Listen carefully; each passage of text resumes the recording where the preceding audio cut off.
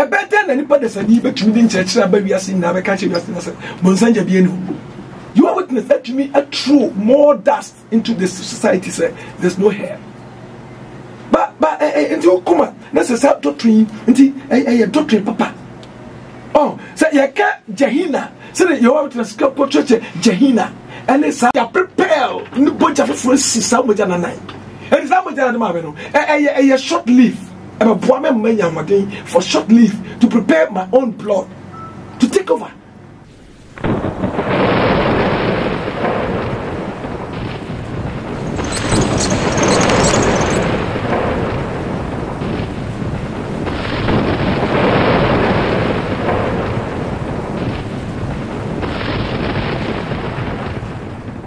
Shafwe na ba KB media platform so Sabre ye ne the black apostle etwa yankomodie no so ewu efi hasen ye wo the Jehova Withness and ra any started the origin of Jehova Withness and there ye ra mo doctrines ni mu na ya hwe ni mebi wom ne antia etesa na afiye hu bebia obia so na dwene bedan ho ewo this kind of doctrines ho me did minister cable Asem men cost you be na me the black apostle enko to anko so the black apostle akaba yeah jena bibia kama de jeda eradias papa our dom mobro ho no de hu no wo anra ana ye sha se a chire Jehova Withness the more origin and then so me say odi ye beto aso akom kakranti ye nto aso good for anapai yakopon onshama even the bia betaka say a soma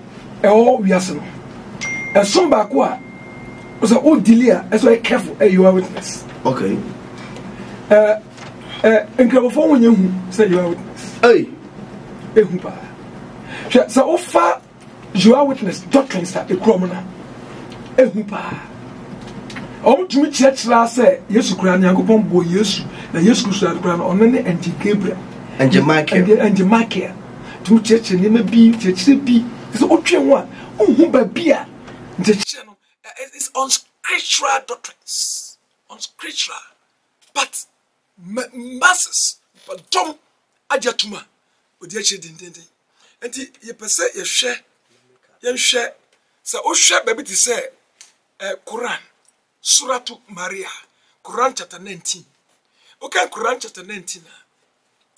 Quran echre kwanya nyagopon honkonkon tumi eba bebutu Maria yefuso. Ema Maria nyinsen nti Quran ekasa etuti the virgin birth of our Lord Jesus Christ. Na kwanya Maria faswa owo ade kronkron at the concron wo ye no abranti ode no maye no Quran ankasa friend say anabi Isa they say odifo Yesu ndo we kwa Quran fa so address Christ no na o treat Christ na uko Islam a that ma Yesu Christ no roh and that's rohla because roh and that's rohla they say oye onyankopon home Yesu onyankopon home Christ is the breath of God. At the same time, Christ also is the word of God. And you study Islam, a treaty Christ, very nice way. Comparing to Senya, you are witness, a first treaty Christ. Very sad. Very, very sad. And Anuna, make I just say, and he said, who deal with you are with doctrines, and said, you must deal with Holy Spirit. And said, go to me, a job. Now, I never quite pay a person son say. You can New Testament. New Testament, that is the new covenant. And you mucha Asem. Old Testament, you dry mucha and yeah. But New Testament is a covenant of human blood. Not just a human blood, it is a divine blood, a precious blood of Christ. And the New Testament is all about the spirits. And you can't apart from a home, a spirit. And it's a what the unconcono, uja a chida. Nema we na be basa. But it will be when we talk about the personality of Holy Spirit. The unconcono, it will be a odia. You can grow it. Is it growing? You can grow. What's happening? So it will grief. This time what you say? So many nine say unconcono is just like an energy. Or say energy be. as a power being, a spirit being. A spirit being. Spirit being. That's the personality of the Holy Spirit. And he is in charge of the church. On the OCC, sorry, no, and the Asono, Akoma, Asonura, Yankumpon Chilampo. And it's San Maya. Also, on no part of church, I'm going to create them. That's what just sound Konkona, better and what to me about the very nice doctrines. And all these kind of doctrines, the ama or many problems say, or at church, a jump, which or moment you conclude. No, almost Konkona from a big. It's like just air power. It's like an electricity power be energy be. Okay, just a shop where offer some treaty, Holy Spirit, and don't be a number 2 and then a person your core or more doctrines, no, but kakra. Now, when in yet as Casemia of every baby, Jehova Withness doctrines or more doctrines, they have it. And yes, say, it is that doctrine we say, a scripture, a scripture. A better than anybody that's a need to be in church, but we are seeing now, I can't you just say, Monsanja Bienu. Islam say dachi Yakopon did Papa Coachim. Now a Jana Yakopon did the Percum, a dear as a DMC, Bonsanjamo, the Diana Swaba, now Banner Sunina Ja. Says come to ensure that on Westside Ja. And the Otre Sanya a fan.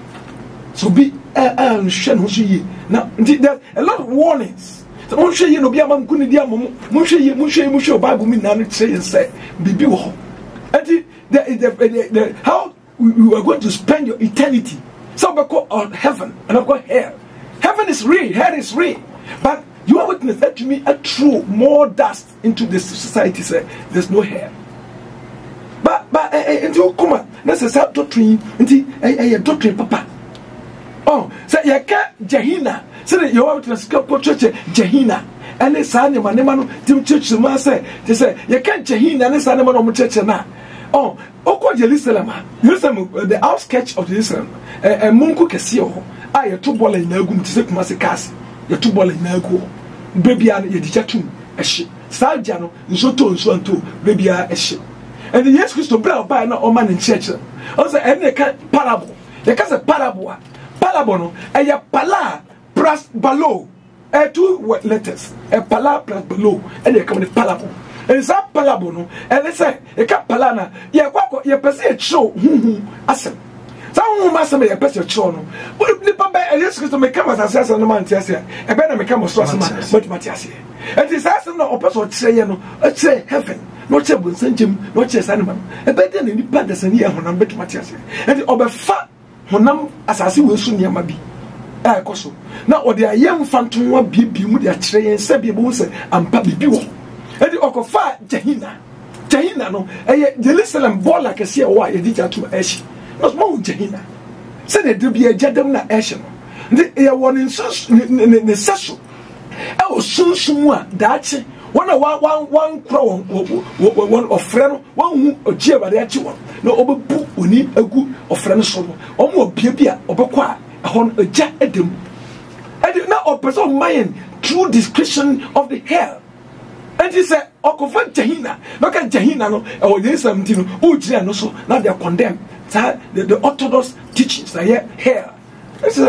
I do a beer, it's uncalled for. So, but you are at me, at church, said, hell and eternal punishment. And yet, real. I just say, Saturday, and yet, Papa. Sabrano, not Tama. Rest of the call is for church, and you know, free set, Sadway, and your papa, and he will trim. And the Anina, and never be a, as a shiny, and I said you are for, and sign crochet, said doctrines, no, well, I'm one Patterson, and what, if I hear what here, concluye, and it said, Moras, you went to a bopra, near your dress, said, the young never be an Sam Fata, Marie, the public train, and we are there, as you shouldn't you part. 2, your faith be your nipper be a yari, a bushing. Now, or your witness. No, yari, no, you come there over here, Mucha. Okay, hospital. But not a science, you are doctrine into and one from Mujamano, Nipan Owi. Oh, to first a Ujan Maya. Offering, yes. Oh, me, I'm feeling bushing. asam na abusua ne ya papa ntina abusua no ne Jehova de na yentam no kasa na enya papa nti fact was me such doctrine said it so biblical oh edi moja ai di manipa no so edi what was the bia you are for start here no bia atwemu no cause o ma infusion moja o di moja mopi so because o dipa moja no say bema moja e bia na a drop because when to me kra na to nya bia 13 and that's bia 14 to 12 bia sa gram per deciliter hemoglobin level what I say but the twin therapy best bia 4 5 you die. The best method is to say your mouth drop the muja is so your bo muja. What I say, and it cannot no, not be a quite near fast one. Yet to move a muja we are. They are here to be a muja in the crow. But a brand new DNA, a body you should move urban. Yakuma come say muja in the crow. And it's a way be a positive. That must be a B negative. That's a walk of moja B negative. No, and a comma A positive. Nipan moja no, it will be hemorrhoids. And Nipan do. And it's Sunday man, say ye need him DBA or Sunday man. Near Castle, moja action, say moja and ya. Fine. I know dear, that's the you are for no Edipano. That's as a papa said, you go never be actually moja problem.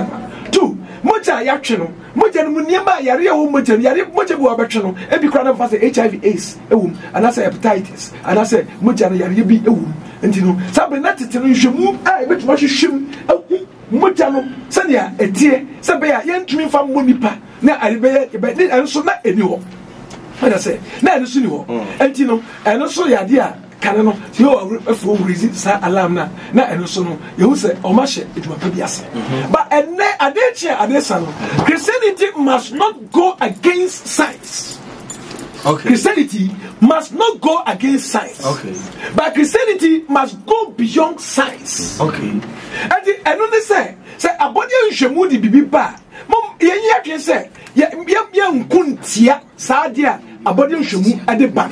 And as I said, your body say, you better share the abode of Mudi Bano, near that to Gino. You quite for so between acquiring. Now I'm a citizen, Nipa Beja Mwa, and for so free. Doctrines are urban. And not yet to me, I could do level beer. Yet to treat the Pamuja, as also shim. It was a motor with you, Yari be any. And son at your mouth. I send it your mopi. The hospital, it's me. And a two, yet to most Nipa with Mojano. A moja say the money power, yeah, and no a fact.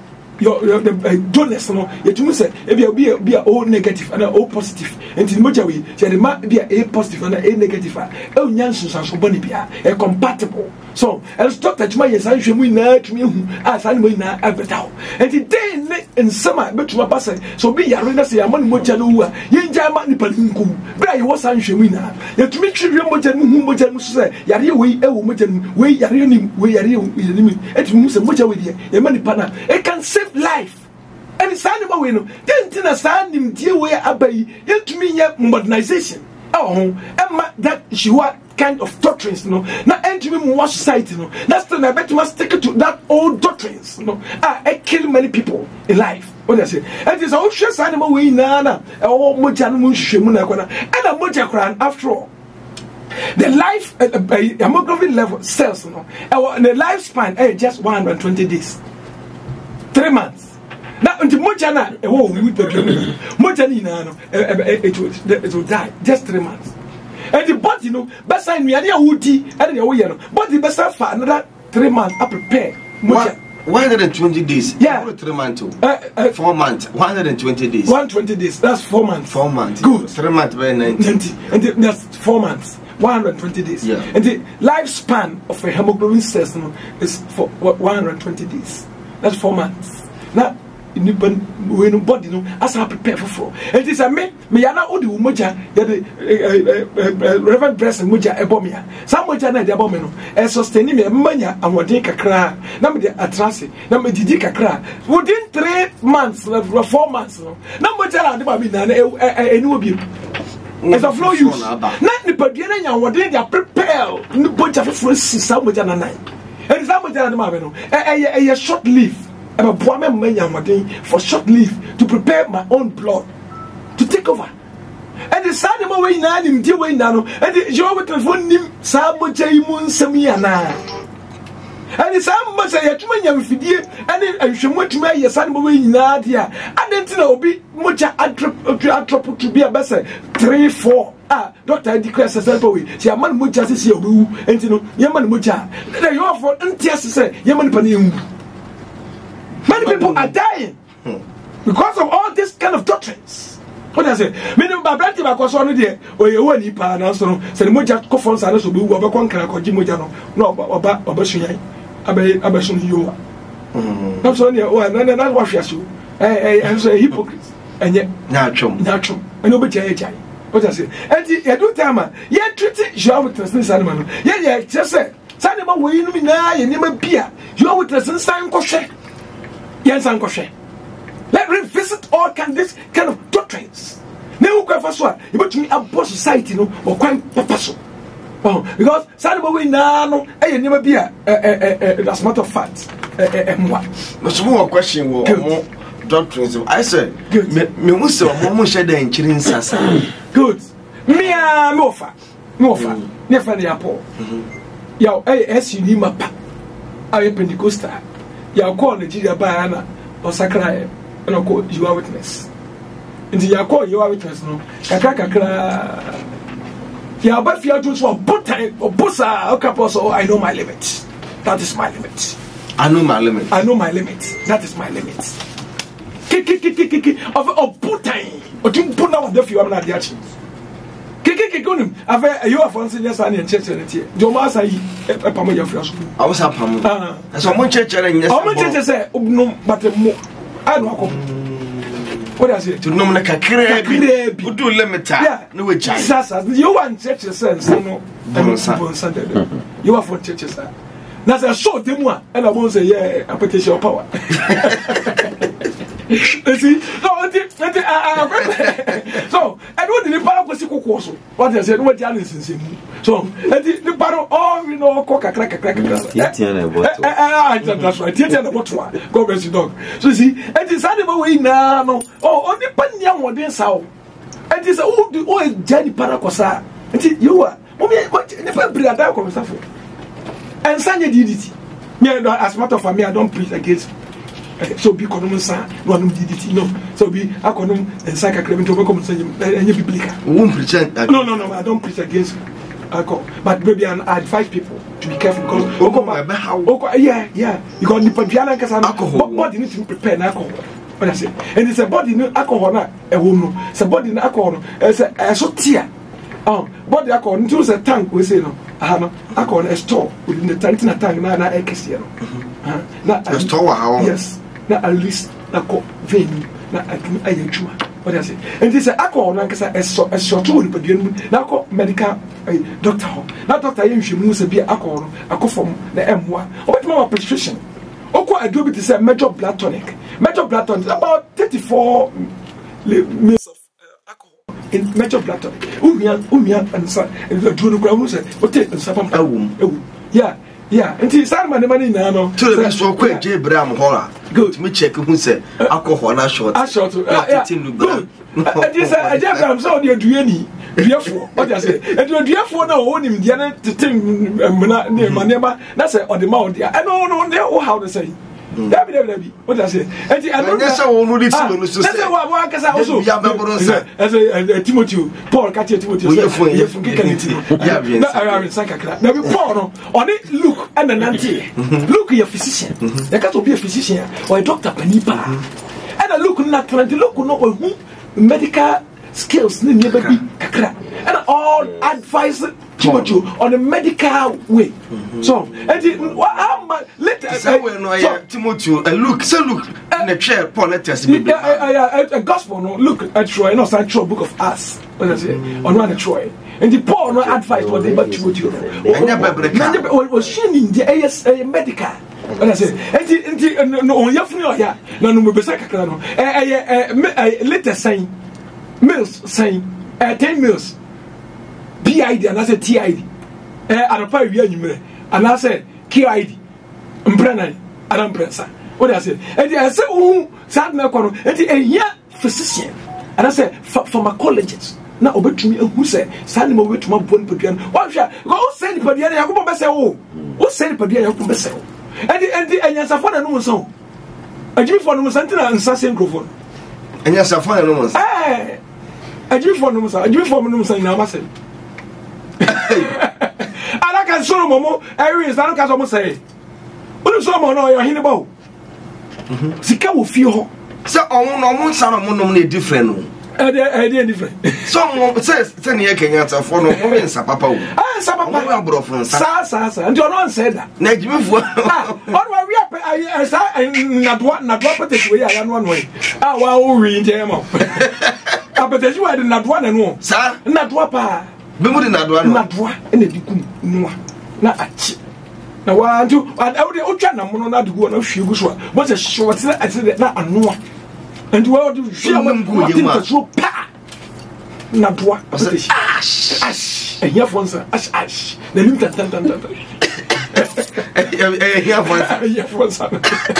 so, that one no way now. And you are witness. By the day, you met me up what you know. Or more at 20 time was animated. Because I never in the pump, or say, what be free bano. And also, when you hold free.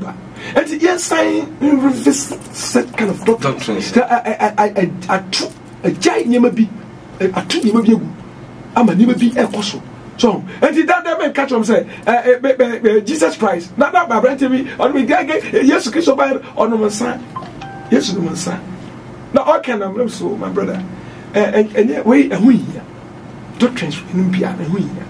Yet, was on go to be more. No, na better no the on you. So but no sakakra, on no sakakra. Holy Spirit na nkasa ba body pa. Am no nyama es of oko. Nenia ani so. And nisa also konti. So bi nkoko shen pa ma. E o ya advice be bro. Advice like a crazy. Advice no a disturbance of the spiritual mind. Just nkoko shen pa ma. Now you are just so tune for na o ha na twi. Okay kakra no e na Holy Spirit. Now nkoko do neko. That is the best thing for the spiritual man to be filled with the Spirit. Or be filled with Spirit. Why you careful? A foot to the man, no because be an initial idea. That's on forward foot. But let the okay, all Hanafi, Jarma, Conconfanaco. Of course, what? Okay, it will go well for him. Yeah, listen. And now you share your witness doctrines. The last one in black, not a doctrine in common. Good. And the last one, this is a question. Does the sacrifice of our Lord Jesus Christ guarantee everlasting life? Guarantee everlasting life. So, and the option yes, so ni who na ni piano course na. So, or yes, so called piano song. Emma yen down kwa everlasting life down kwa. So, and I yes, so the Bible get okay. I say what toy every of some 2 years. And the Abba top of him. So you make the money infantry. And we are coming to preach Christ, not Jehovah. No. And I also when in the Old Testament. Now we are comparison with the Old Testament and the New Testament now. So Old Testament now, God of the Old Testament now is Jehovah. But about the God of the New Testament is Jesus Christ. You will be more tests. More tests. Isaiah chapter 40 verse 28. Gospel according to St. John chapter 1 verse 3. But the Savior of the Old Testament is Jehovah. But the Savior of the New Testament is Jesus Christ. Gospel according to St. John chapter 5 verse 21.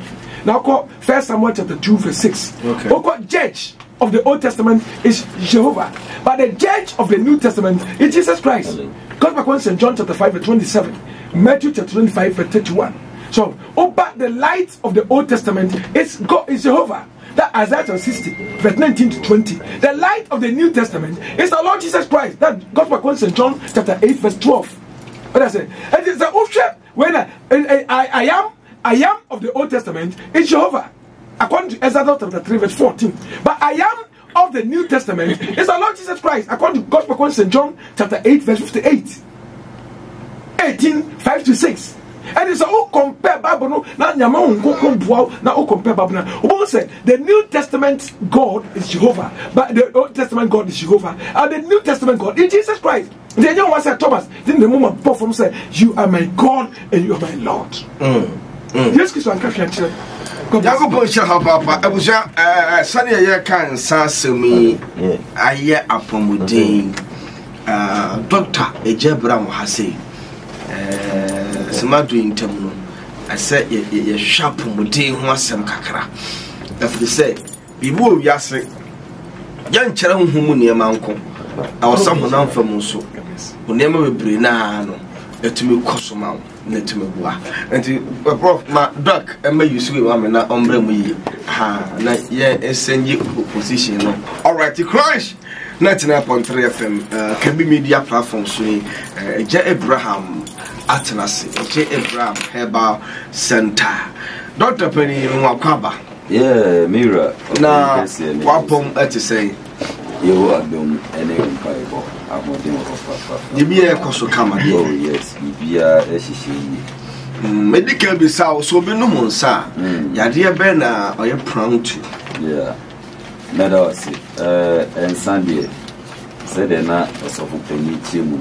And ya dear, he beat me writing off grass. Okay, because you knew near ye dinner. Eternal, near money. And you are a baby or and Sakura. But one thing is, Alibia owns a Bible was a warrior. Nancy and Moroson is too much of it's bad. And Sano, one. The more I won't know crown, or the empha, the health aspect in the crown to change. Obi or no some brubia, maybe or cancer and pakra and fat. Oh, wait, I'm so up. Pabrona drain. Oh, dear. Also, Bono Simon. Also, Bono said, oh, yeah, no one saw the 5 10 20. Oh, but Obi autonomous Sabi Utimia liver enlargement. Yes, and one Timisunya the FN hepatitis C. Okay. It is autonomous Sabi not because a basana. One my live an extra job to do. Until the EBN said, Emilibia or so for ye, Juma Borwa, so be exhausted. It is an answer. To be on Munsabia, Kaihun said, who do bre buono abro. But Breboni didn't leave. I did me boama would deliver. The idea became Brebono affect use a Brebons near the second largest organ in our system. In the idea, Cabrebono automatically affect a lot of organs now a weighing system. In Sunday, Cassia can was a man at the Bechi. To be a pensa, then brosua, me pacho, a bit me a jay, untimisua, tiso. And you're the time as a man I go ready and shut them well. Doctor Sabri, yes, Yare Bank Pan, or how I can pa. Ah, no question, Miss Sabri, I did to anticipate suffer. I didn't donate hypertension, any diabetes. Now, hypertension, any diabetes, so wouldn't say to me for first sugar. Or hypertension, any diabetes, unim say to me cofa kumayadieba. Or hypertension, any diabetes, so unim say a science cell kidney. And ever one group. Say I dear me, you know. Yes. And nothing I continue or no one crabby brino. Ubra de be exaggerated. A be boama, senior blood vessels, a mobile constricted. Intinya DSA blood flow bit me akoso. Intiabasa me pache ubenya hypertension. Inti ubi awo hypertension no man sardine. Giant sardine. Yes, simple. Because unya hypertension na se otna tranwa osofo e di stroke be ma osofo enu echi nu duty obunsa wonsa no nan eye utititi bo wonkae.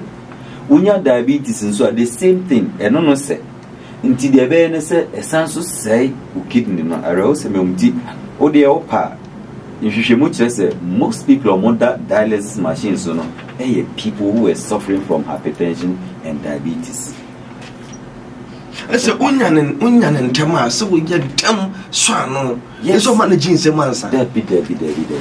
Eni kwan se o hwe se ubenya but eni wiase abrabo ye nuani die pressure wo ye nso titi ni minuan mo abrochi na osofo so nua bi wo abrochi o maame o yonku bi wo abrochi na obre mu ni bra o mo bre o ebi kwa dan o dem ye dan fien so nim onya time mpo ni onya time nshata de papa but mo abusuafo na mo gufie na mo de bi mu na mo nruso na mo pressure be bomb mo so sa ma fe o de study he abrochiri for no dan papa na o mbesi ba bi so mo so mo do se na ba be ya na ba be tinemu enti so bread the says can bana also go send ya ya me na beti out because pressure omodi ani di crime ko ye bi so abrochiri for because tibas no odidi otibas no odidi oba onya tampo nidi na wada obedidi nsusu a ne nuane na akoye carbohydrate nkoko ya ne akwese ade ayachi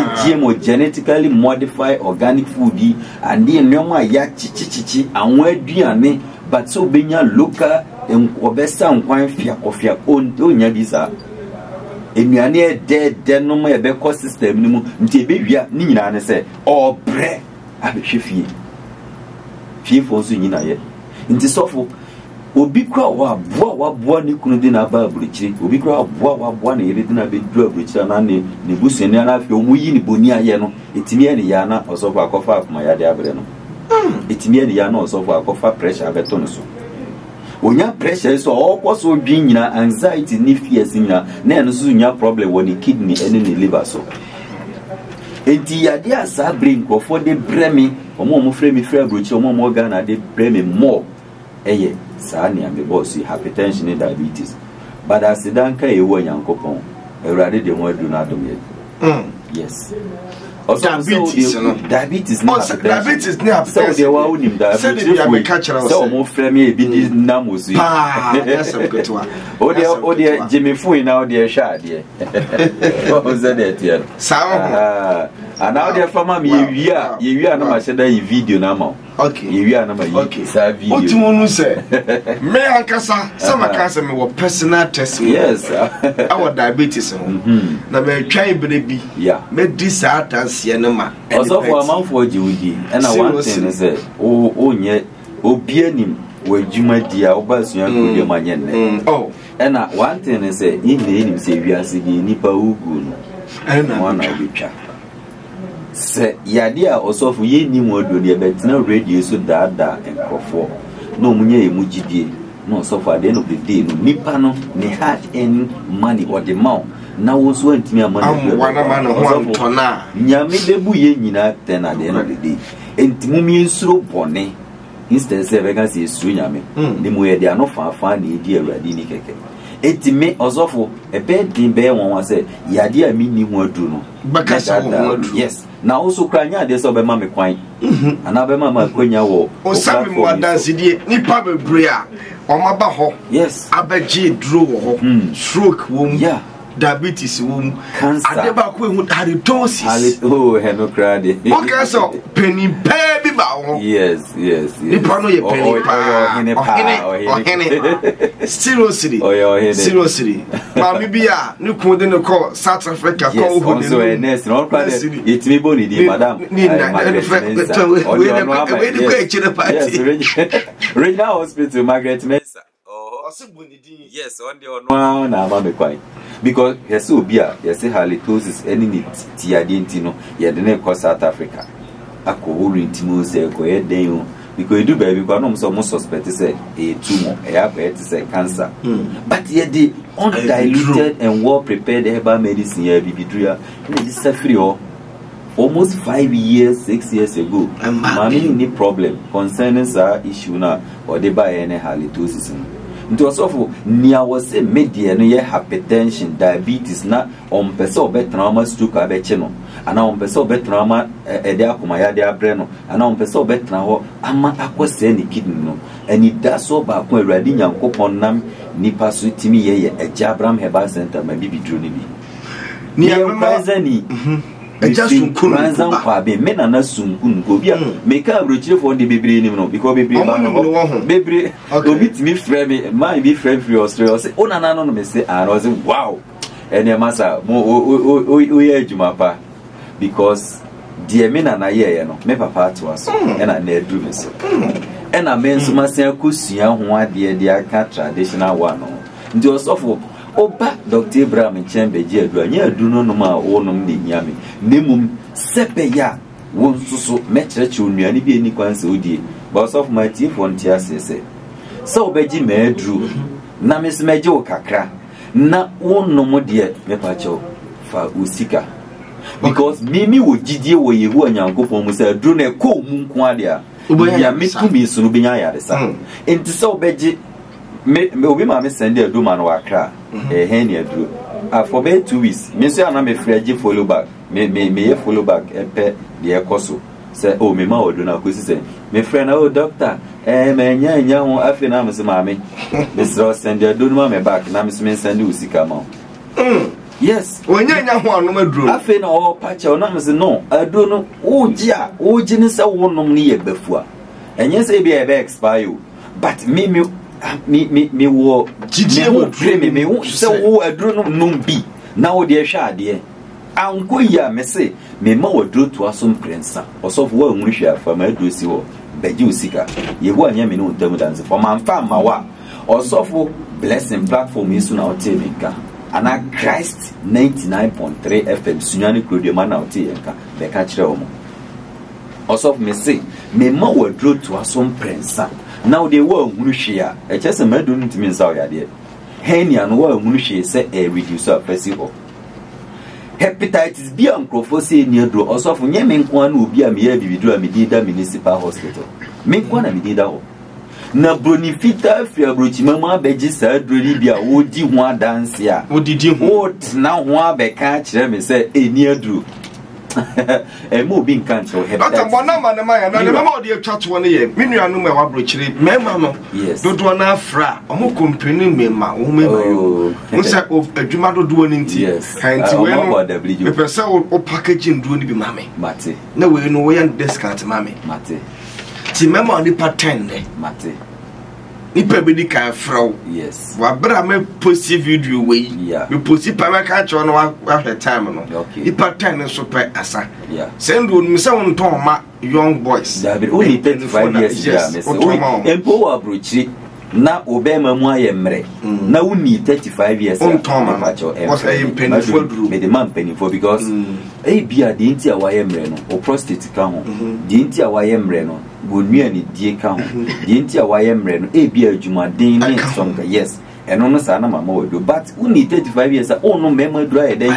osofo eno de Dr. Abraham me ma obi ko abrochire fo no almost struggle pa ti so na se ure de mo so na ni anche dia osofo me man Romiensa package no 7 say 3 osunu kuntunu mako gina ntwi ni instant justice na dura ya to no osunu kuntunu instant justice in the powder but mesrew instant justice in the osofo enkori abra obani ni ho na sa asamato na so obi frɛ me doctor me pacho madina gina so sa 2 hours ni na who need e o sa no me be ma na ba fo na msi de me na na kye me de be ma na gina so nko a adan a ge no frɛ na afi ge ne se o sevo ne papa aduan no wo hwe aduan na gunti one ne papa akunti ya de se obi timi agya wa aba na msi ne de aye de ko pension nyunu na tena mu na me na pe blog toto entina sendro no ware ya ni kan se o na Yehova Nyankopon ata sroma me mframa ho me dance na osofo me madru no